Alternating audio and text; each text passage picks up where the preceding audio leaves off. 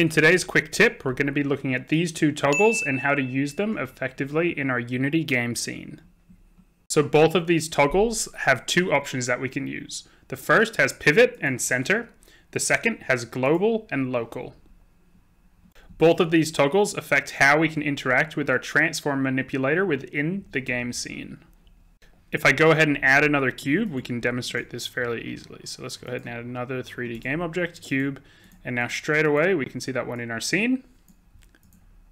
And it has the same transform orientation when we toggle it between center and pivot, and also local or global.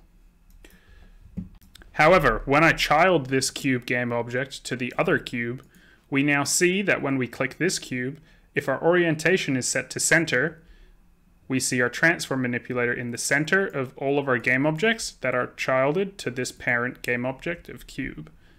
If I swap this one over to pivot real quick, we can see that it now selects the pivot of our parent game object here within the game scene, which is just the center of that cube.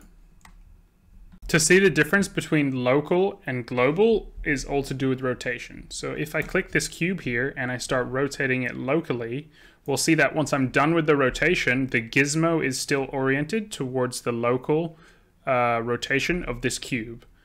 So if I continue rotating it in weird directions like that, and it becomes a little bit more confusing to tell what direction it's facing and how to rotate it to get it to the angle you want. So if we swap this one to global, you'll notice that this gizmo faces in a global orientation all the time.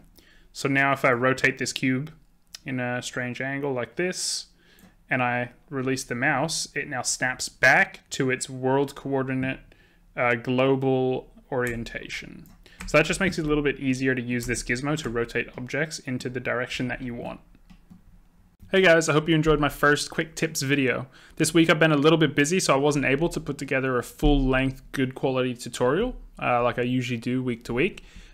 So yeah, look forward to seeing a few more of these quick tips every now and then.